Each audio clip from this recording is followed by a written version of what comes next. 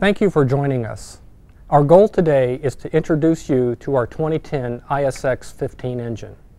I'm Lou Wenzler at Cummins. I lead our on-highway communications. Also joining me is Dr. Steve Charlton. Steve is Vice President of Heavy Duty Engineering.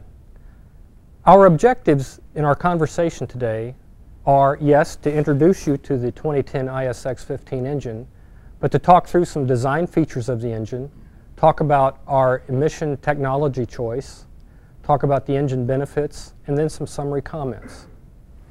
So Steve, thank you for joining me. Oh, you're welcome, Lou. So before we talk about the engine, let me ask you to make some comments around why we have chosen selective catalytic reduction as our technology choice for emission reduction. Well, Lou, it's all about fuel economy. SCR technology was first introduced by Cummins in 2006 in Europe. We've been very familiar with it for a number of years, but like a lot of technologies, it doesn't stand still.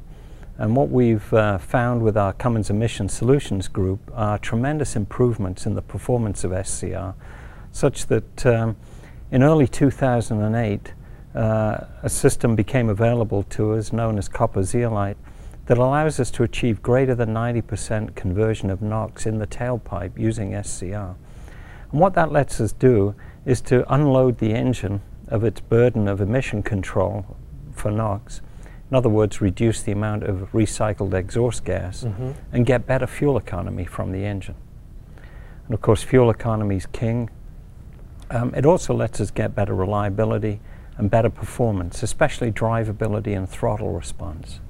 But we were looking at an in-cylinder approach early on. I'm sure there were some challenges with that. Would you talk about that a little bit? Yeah. The in-cylinder solution, Lou, you're trying to achieve the 2010 standards of 0.2 grams of NOx entirely within the cylinder.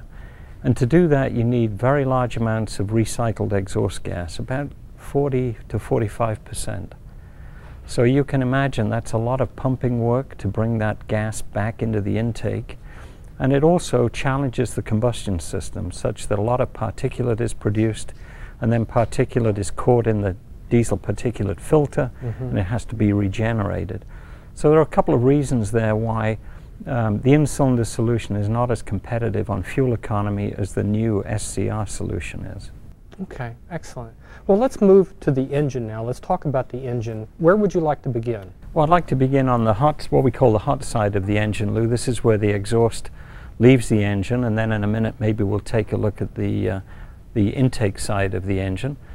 Right in front of me here you'll see the variable geometry turbocharger. This is mostly carryover from 2007. We've made some improvements to it though that are significant for 2010. We've improved the aerodynamics of the compressor and turbine wheels. We've also worked on the reliability of the turbocharger with some real improvements in that area. The electric actuator that you see on top is controlled by the engine control module. So that lets us position the variable geometry element that's in the turbo very precisely and very quickly. It gives us great response and great controllability of both air and EGR. It's a very vital component in that sense.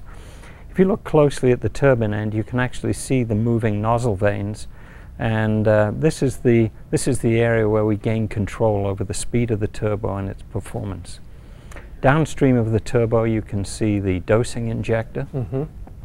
This is where we in 07 engines introduce a little bit of fuel to regenerate the aftertreatment. I'm happy to say that in 2010 we will retain that injector, but it's really going to have very little to do. Because of the architecture of the SCR engine, we're able to have more NOx going into the diesel particulate filter than in the 07 engine. This regenerates the soot that's contained in the filter passively, and we don't have to spend fuel cleaning the DPF, so that's a great advantage. Okay. Now on the at the front end of this side of the engine, you can see exhaust gas being taken from the exhaust manifold, taken through a bellows into a stainless steel tube and shell heat exchanger. That's what we call the Egr Cooler. The exhaust gas leaves the Egr Cooler and is brought up to the top of the engine where it passes through the Egr valve. So importantly, the EGR valve is on the cold side of the Egr Cooler, where it has a very friendly environment for its electronics and its operation. And we found terrific reliability with the EGR valve in that position. Downstream of the EGR valve, then we measure the EGR with the delta P sensor. We've eliminated the delta P tubes that were on the 02 and the 07 engines, and we fully integrated that measurement system into the EGR flow. And then finally you see the EGR tube passing across the top of the valve cover and into the intake where it enters the engine cylinders. Well, let's now take a look at the front of the engine. Certainly, Lou.